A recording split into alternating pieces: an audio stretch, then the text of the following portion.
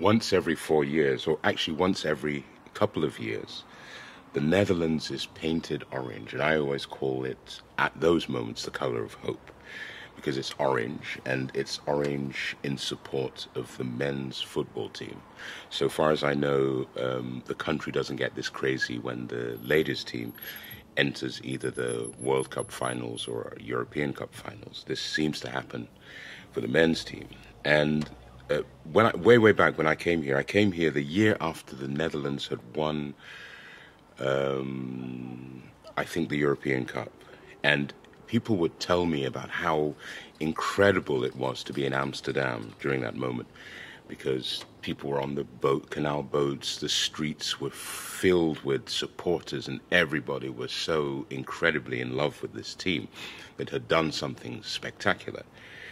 And so since then, it's as if every time the World Cup or the European Cup comes around, people really wish to recreate that feeling of wonder, of having won, having conquered all the other teams, and being declared the greatest team in either Europe or the world.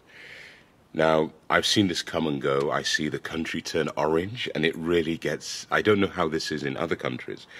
I never noticed this in England, but I guess England didn't do very well in a lot of these major sports, so they didn't get that crazy.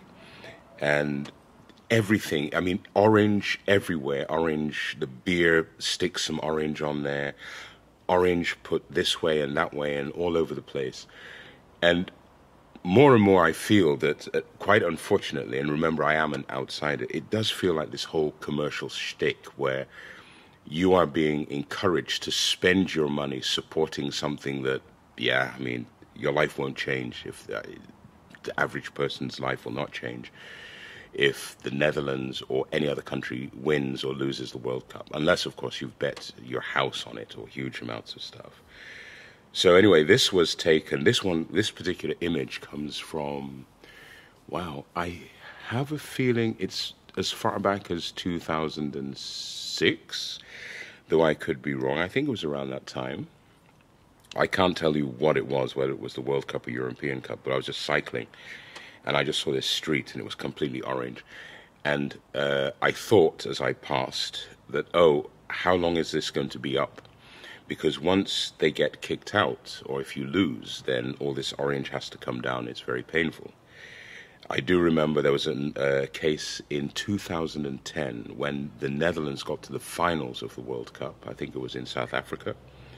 And on that day, we hadn't been in the country, so we were coming in by train during the final. And I'd never seen the countryside or the roads and everything so incredibly empty at that time of the day. The only other time I saw this was during the COVID shutdown. And unfortunately, they lost the final. I mean, somebody has to win, somebody has to lose.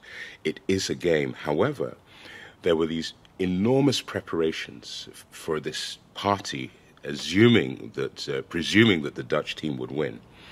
And they didn't win. And so you've got all this stuff set up. And they still had a party. And there, people till this day, they find it quite odd, and I'm included in them, to have such a massive party for the ones who lost the final. I know, I get it, that to get there is really something else. You can't just get to the final. And it is an achievement. But to have a party of that size for the team that lost was very odd. And then later you'd hear that how all these people had invested huge amounts of money in, a special kind of beer or a special this and that. I believe when the players returned to the Netherlands, they circled above Amsterdam in the plane, and we're all meant to wave. And I kept feeling, yeah, but they lost. Why are you doing this?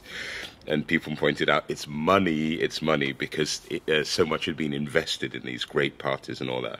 And then sometime later, I think the ladies' team, it might not have been the football team, but they won something. And there was barely a squeak. Nobody said anything. One or two people said, hey, wait a second, these ladies won and there's no celebration, and these guys lost, and you're treating it as if it's the best thing ever. Thankfully, times have changed, and now there is, I remember you have this tower in Amsterdam that changes colour. So if the Dutch team is playing, it gets orange lights on, and if the local team, Ajax, is playing, you have red and white. And about a month ago, I was walking and I saw it red and white, and I thought, oh, that's funny, I didn't know Ajax was playing, and it was for the Ajax women's team. And so that's kind of cool that things have changed. The last note I will say about all this orange is that you do, I mean, if you're here, you know it. I often wonder, where is all this stuff made? All of this stuff made to support your nation, where is it actually made? Where does it come from? I'm quite sure it's somewhere to the east of here, far to the east of here, but who knows? Anyway, one day, maybe I will be still alive and kicking when the Netherlands wins, because I really want to experience that street party. I've had it once with Ajax, but that's sort of local. So I would like to see it, you know, the orange be rewarded, all these ribbons of orange be rewarded with a victory sometime. Who knows?